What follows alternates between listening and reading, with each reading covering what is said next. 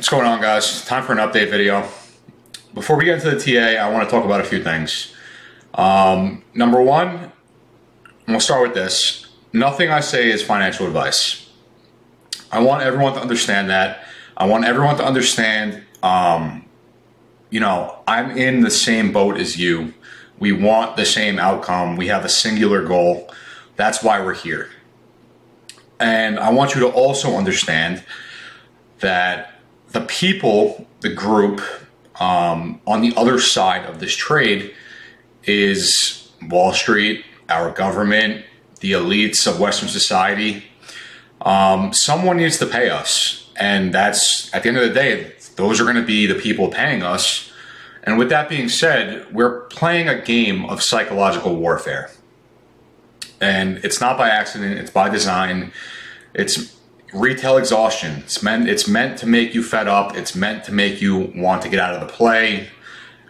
Just wipe your hands and say, oh, I'm done with this. I've had enough of this. That's the whole point. So, with that being said, Thursday was a very unfortunate day. And, I've been saying for some time now that we are in a complete bullshit market. I don't know if Thursday's earnings wasn't enough. I don't know what to say. I mean, we could just really quickly run down the list, and we'll start with best quarterly earnings all time for AMC. Kroger, Publix, Amazon, Sports, Beyonce, Taylor Swift. I'm probably missing stuff. The writer's strike, and then minus 20%. It's by design. It's by design. It's meant to make you fed up. It's retail exhaustion 101, building up emotions to then crush them and put you in a place of, all right, I've had enough here. That's the whole point. And with that being said, we can now really quickly get into the TA. And this scenario, if you will, was projected months ago. I don't think I ever shared it in a video, unfortunately, because I didn't think it was likely. But we spoke about this in at great length in Discord, and I want to just start with that and cover that and the scenario that we were projecting. This was months ago, September, talking about what just happened, last week. So this was not, we weren't blindsided. It's just an unfortunate event. So we'll start with this, and I want to cover this really quick. This is September 27th, 2023. I'm cautiously optimistic because I 1000% see the case for this being the beginning of the flat portion. Even though I think it's unlikely, does not mean it can't happen. And then I posted this chart. It's really just based off levels and nothing more. And again, September 27th, zooming into the actual chart that I posted there, here it is. And before we even get into the scenario, I want to say something else where AMC's macro is brutal. It's a brutal macro to track. It's a brutal macro to be a long investor in, because the bull cycle portion of AMC's macro it's very rapid, especially the previous one that we saw, the January, June. Other than the upside that you get, the brief upside, the rest of AMC's macro is downside, is this descending wedge. It's January 15th over and over again. And January 15th, if you've been paying attention, it always comes to a point. And you can call it a volatility point, a breaking point, a point where the micro fractal comes to an end, and that breaking point leads you either to a micro fractal in an uptrend or a continuation of micro fractal in a downtrend. The last one that we tracked before this one was July. So right here, tracking all this price action leading up to the gap up in July. Remember, calling for that gap up. This is the gap up we're looking for that whole time. So we get to January 15th, end of day. We get the break. We break to the upside. It fails, and then we knife. Continuation of fractal in a downtrend. And then the same thing in the current scenario, from the bottom, 705, climbing, uptrend, up to a point, January 15th, end of day, looking for the break now, looking for a break to the upside. We broke to the downside once again. Before that was April, right here. Here's your uptrend, January 15th, end of day, looking for the break, breaks to the downside. My point here being is that we're tracking this. AMC's macro, the way it works in the downtrend is January 15th comes to that breaking point, and it breaks to the downside over and over and over again. So comes to a point, breaks to the downside, uptrend up to a point, breaks to the downside, uptrend up to a point, breaks to the downside, uptrend up to a point, breaks to the downside, over and over again until you get to that point where it breaks to the upside. And at that point, that is where you get your squeeze. When January 15th, end of day, breaks to the upside, you're no longer a microfractal in a downtrend. You are now in an uptrend. That upside break is what takes you into the squeeze. That's what we've been looking for this entire time. The whole time, we're just waiting for that upside break out of January 15th. Now, getting back to this chart I put together pretty much right when we came down to 705. It was probably like a week or a week and a half in where I was like, all right, you know, I definitely see the case here. I think it's unlikely, but there is a case for it, where this knife that we saw in July was actually this knife right here. Coming down to the flat portion where you just start the flat portion and then you squeeze. So this was not, we weren't blindsided by this. It was unfortunate. It's a bummer. But it is what it is. So, and here it is again. I kind of drew like a projection. It's just a crayon chart, you know, take with a grain of salt. But again, pretty much showing here where this July knife would have actually been the start of the flat portion, and now we'd be looking for all this movement, which is what I drew here. So that's where we are. And you know, there's two scenarios with this. Before we get into it, I want to start with the actual macro perspective itself, because I threw this together a little nicer. The levels here, was it really this simple the entire time? It was nothing but levels, I guess. It doesn't change anything about like the fractal analysis or anything. We're still going to be looking for that January 15th the end of day break off the V. But the levels of AMC's macro are pretty much spot on, even where you drop to the flat portion. I'll just really quickly go through it. So all the macro stuff is the same from IPO. This original peak here is your January equivalent. And then you get into the June, the V shape, your macro break here, and then you get into the downtrend. So again, in the current iteration, the current macro, the January, the June, the flag, the macro break, and then you get into the downtrend. And it's pretty much from the same level on both sides. The current macro is a little bit higher. The next macro will be higher than that. But you get the point. So dropping through this first level at $105, roughly. So dropping through it here, you climb back out up to this point, you climb back out up to this point. And it's pretty much all the same levels.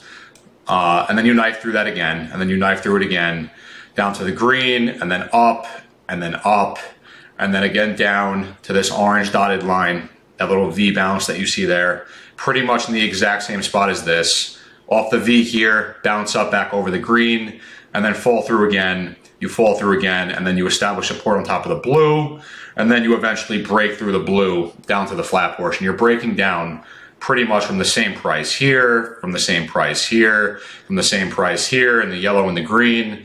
Even the all-time highs, you're pretty much, the levels here are all pretty much the same. The January equivalent, pretty much the same level. And now we're at the flat portion. So it makes sense, you know, landmark-wise, that sharp knife in July, when you're looking at the macro, really it could have only been one thing. And this is why I threw this perspective together in September. although I thought it was unlikely, you know, again, we're not being blindsided here. This was a projected scenario. We just thought it was very unlikely, but here we are. So knifing down here is the start of the flat portion, and that's where we are now. And we have to play out the whole flat portion all over again. Basically like we did here. This whole January 2023, all of this to the end, to this break here, we were looking for the break up here in July and then drop through, and now the flat portion again, and now we have to play it out again. There are two possible scenarios here when you're looking at this on the micro now, where we could possibly be. So you could even see it here, where you get the double peak move and then down, the double peak move, and now we'd be coming down to $7. This would be the best case scenario. There's also a scenario where we would still be in this W, the first W here, and we'd be looking for all of this price action still. That would suck.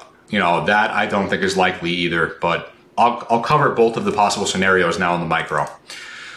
So again, what we're looking at now is the drop to the flat portion into the squeeze, and then we're going to be looking at the same thing, the drop to the flat portion, and now we're playing it out side by side. So here it is. So here's January dropping to the flat portion. Here is the current cycle dropping to the flat portion. This is the best case scenario right now for AMC. And before I even start really going over this, I want everyone to understand something. This stock is not going to just magically squeeze one day. My point is, it's not going to be random. It's going to be at one of those January 15th breaking points, like we just saw here off the V. We were looking for a break to the upside, instead breaking to the downside. This is continuation of fractal in a downtrend. We're looking for a January 15th end of day that breaks to the upside, and that will be taking us into our squeeze. So this is the best case scenario for AMC right now, where we would have already played out all of this, the chop here at the bottom of the first W, which would have been this, and then up to the top, the double peak move. You get the cup here, a higher peak on the right. So you get the cup here, a higher peak on the right, and now we would be in the process of coming down to your second bottom. Before we do that, we should see a bounce up to 890.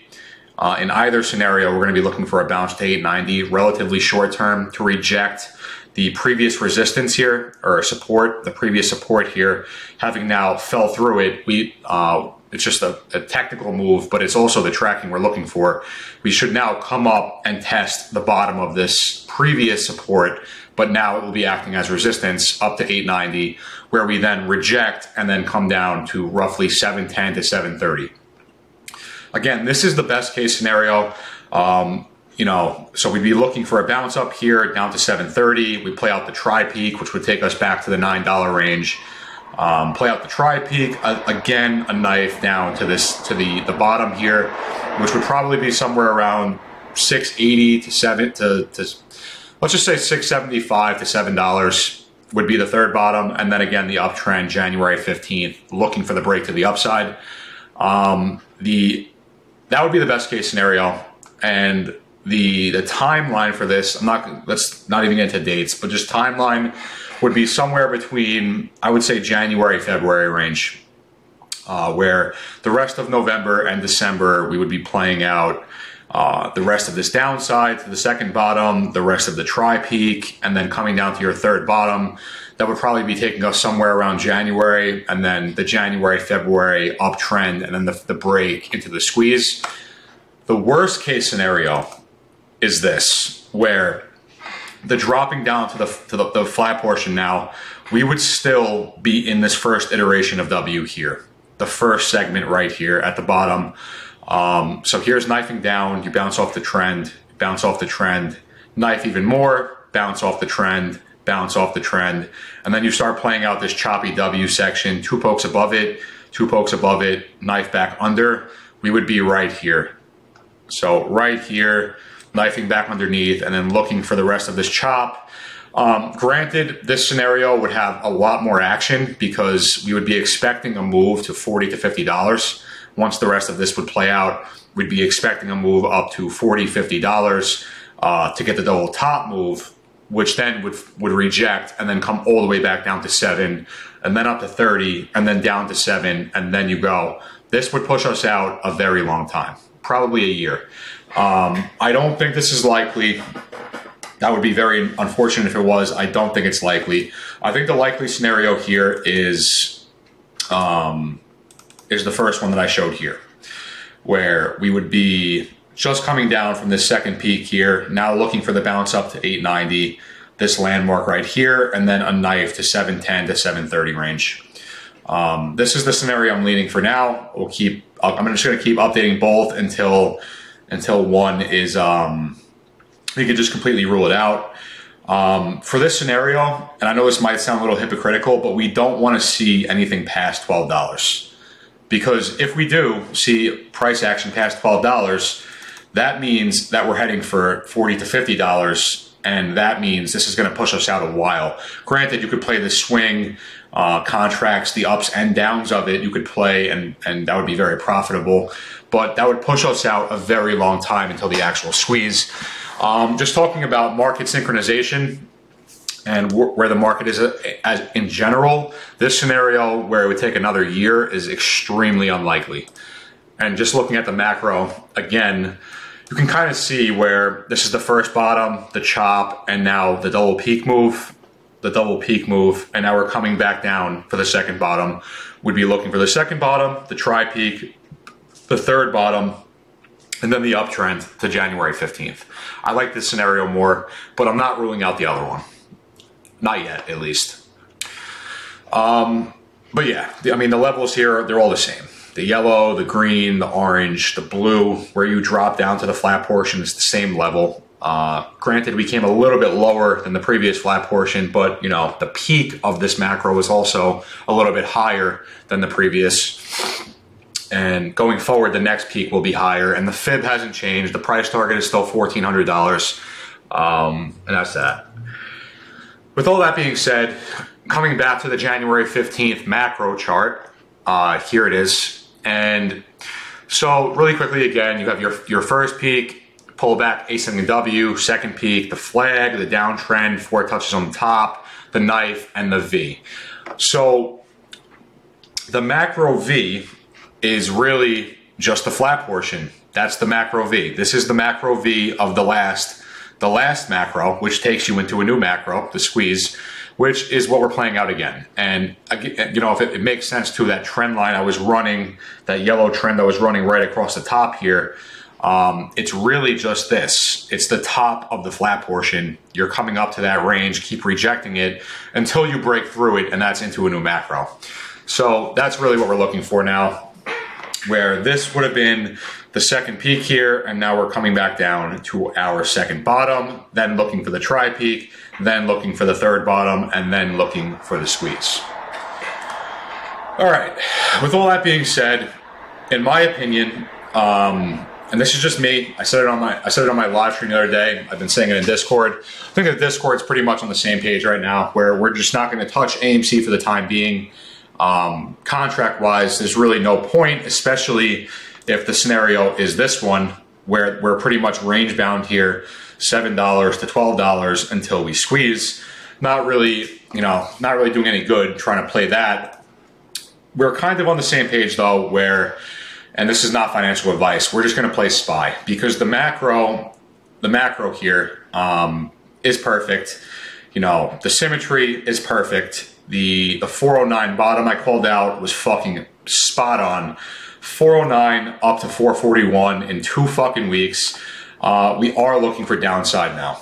So here's SPY's macro. It's the all-time highs on SPY, the descending broadening wedge, and you're just ping-ponging up and down in this wedge until you eventually break out, retest, and then you get your bull run up to 460, which was the symmetrical equivalent that you're seeing right here, and then you pull back into another descending broadening wedge, and it's playing out the same exact way, and we are now looking for this landmark here.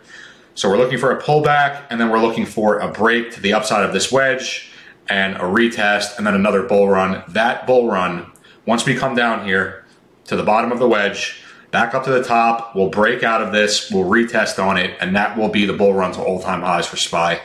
And that will also align with probably everything else. Probably the rest of the market, the meme basket, will be synced up. When SPY is making its climb to all-time highs, AMC will be as well. Projection-wise for this bottom, which is roughly 400 to 405, I can zoom in on the side-by-side now. This would probably be taking us into early to mid-December, looking for a pretty nasty pullback on SPY to $400 to $405 in the descending broadening wedge. This is the all-time highs descending broadening wedge and the 460 descending broadening wedge. So the cup here before you get the run to all-time highs, the cup before you get the run to all-time highs, really it's 460. The downtrend, your first bounce off, your first rejection, first bounce off, first rejection, second bounce off, reject, you don't come all the way up. Third bounce off, you actually wick through it and then back up to the trend. And now we would be looking for this pullback here, which would be taking SPY to $400 to $405, which would then be the bottom on the market. Then looking for an uptrend to break the descending broadening wedge, retest it, and that would take SPY to its all-time high run. When this trend line from the 460 high breaks, so here's the 460 high, now another descending broadening wedge, SPY's macro. SPY's macro is very easy to track. The descending broadening wedge, the downside of SPY is just the descending broadening wedge. So again, looking for the downside to 405, and then the breakout, the retest, and then the bull run to all-time highs for SPY will more than likely align with everything else, which would probably be somewhere around that January, February range, which is what I was talking about in the best case scenario for AMC, where we would be coming down from the second peak here to our second bottom, looking for the second bottom, the tri-peak, the third bottom now, would probably take us all November, all December into January. January, February, we would probably be starting the uptrend here off the third bottom, looking for the January 15th break. And again, around that time, January, February, SPY will be breaking this wedge. So we're looking for a pullback. It's going to be nasty. People are going to be screaming market crash, but we'll know why, as we always do. We'll know why. Coming down to 400 to 405, testing the bottom of the wedge one more time before you get the uptrend, the breakout, retest, and the bull run. I expect all of this to play out much faster, as the whole downtrend here played out much faster as well. The upside, the breakout, retest, and the bull run will likely play out faster. I expect this to be a little bit more vertical than this was. So that would likely be lining up with January, February 2024. So I think that's it for the video. I hope this, made things pretty clear for everyone. This was not an unforeseen event. It was a scenario that I projected 3 months ago. I